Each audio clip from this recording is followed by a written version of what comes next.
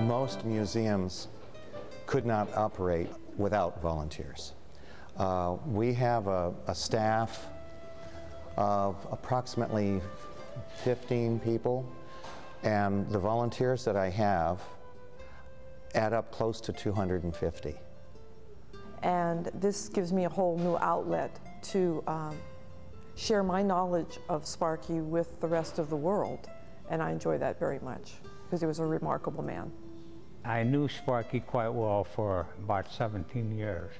We played golf together, and had lunch together, and we were good friends. A volunteer is really somebody who can help out when somebody who's getting paid can't, you know.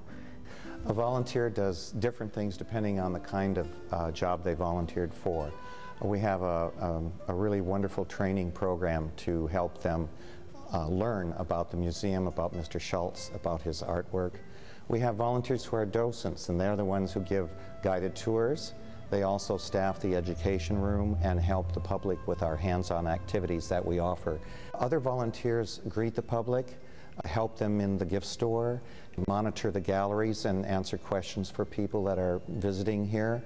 And we have quite a few behind-the-scenes volunteers as well that help out in the office, and also volunteers that help us with receptions, special events, and programs.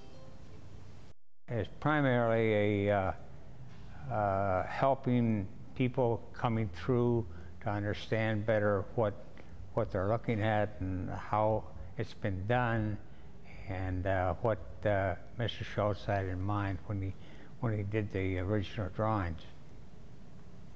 A volunteer at the Schulz Museum is a link between the community and the visitor at large.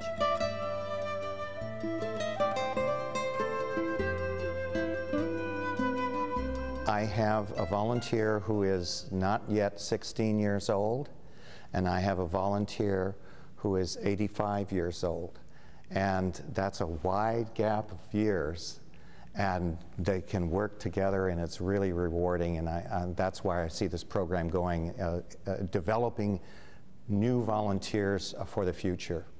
It's kind of fun being the youngest, and you get to learn a lot of stuff from the other people.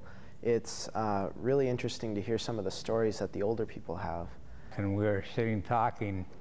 I said, Sparky, I said, you know, you're a great artist, and I really admire your artwork, but I said, you're really a better philosopher than you are an artist. I did not meet Sparky myself.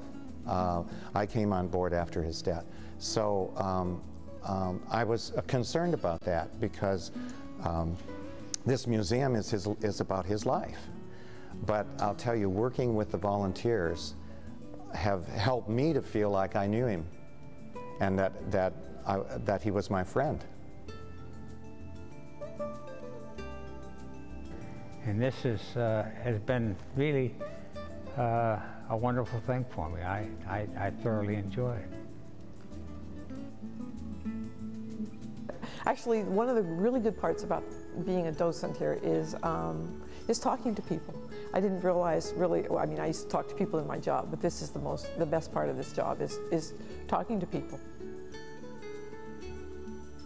I love it here. It's just really, it's a lot of fun, and I have a great time volunteering.